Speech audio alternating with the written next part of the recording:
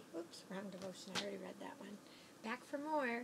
I got a not so busy. Well, I do kind of have a busy morning because I've got a scheduled hair appointment. So I've got to feed the girls after I get my morning devotions done, and then hop in the shower and then head on the road.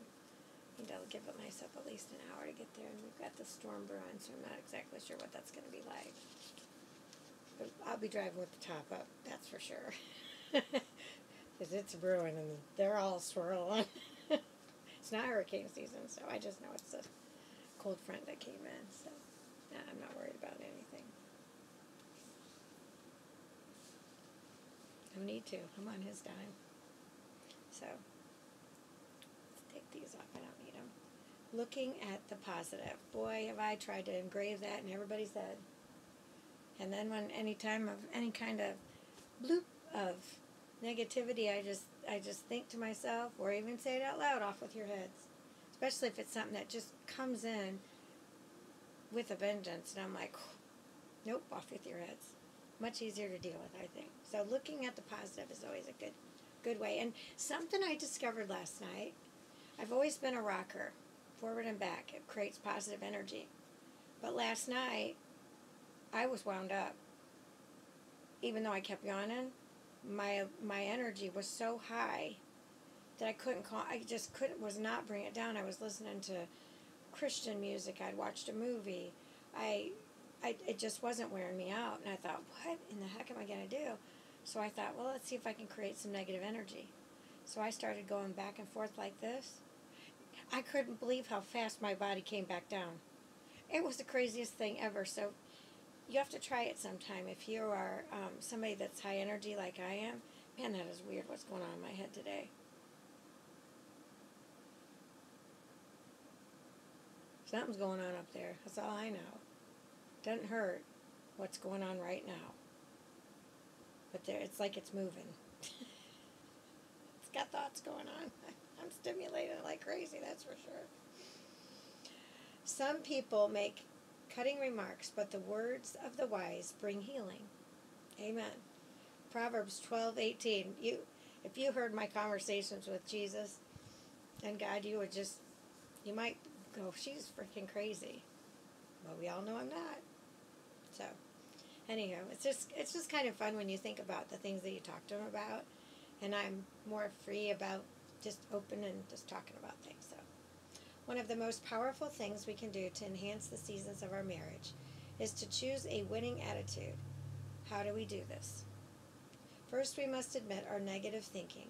As long as you think negatively, you'll never be able to choose a winning attitude. Exactly. You know, why is it when you set your heart on something, people feel the need to poke holes in it, not support you? So, I mean, I'm getting to the point now that I'm like, okay, before I tell you what I'm about to do, I want you to understand I'm not looking for disapproval from you. I'm looking for a cheerleader out of you. So, with that in mind, now I'm going to tell you the story. And that is exactly how something I'm about to embark on needs to be told. Just so you know. Because I can already hear it. But when Natalie puts her mind to something, Natalie accomplishes it. As if anybody doesn't know that about Natalie, that is the one thing. Well, but there's multiple things that everybody knows about Natalie. Transparent, heart of gold, give my heart to everybody, will help anybody, give them a shirt off my back. You need that more than I do. Here, take it. Truly. That's what he wants us all to be like. The second step is to identify your spouse's positive characteristics, even if that's difficult for you. You might even get help from your children by asking, what are some of the good things about Daddy or Mommy? Third, once you've identified those positive characteristics, thank God for them. Then fourth, begin to express verbal appreciation to your spouse for the positive things you observe. Set a goal, such as giving one compliment a week for a month. Then move toward two per week.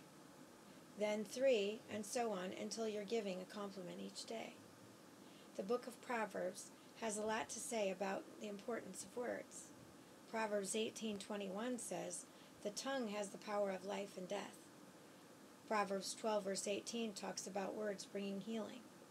Proverbs 15, verse 4 calls gentle words a tree of life. You can give your marriage new life when you replace condemnation and criticism with compliments and words of affirmation. Amen. And be honest. You need to do more of this effectively rather than this and being deceitful. That's what a lot of people do. Lord God, thank you for all the wonderful things about my spouse. Please keep the one that you know I have. He's make-believe right now. He's but of a thought. Please keep those fresh in my mind. Help me to use my words to acknowledge those things. May what I say heal and bring life. The word of the Lord. Thanks be to God. In the name of the Father, the Son, and the Holy Spirit. So I hope you enjoyed my video.